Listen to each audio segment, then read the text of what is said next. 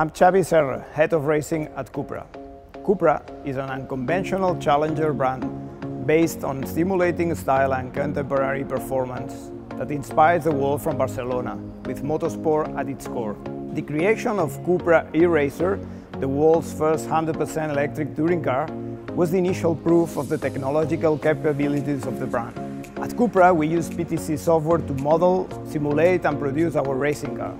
For CUPRA, digital models physical, everything including the drivetrain to the body lines of our racing cars. Since the whole car is digital, Creo enables us to actively move forward the development teams in parallel, which is key to successful transversal collaboration and time-frame goals. By using digital to simulate physical, we can adopt very sophisticated simulation-driven design practices. This enables us to very precisely replicate all the kinematics of our race car, including suspensions and very other complex mechanisms way before we produce a single part, thus dramatically reducing the amount of physical fine-tune loops in a later stage. We also use digital to produce physical, including design for additive manufacturing.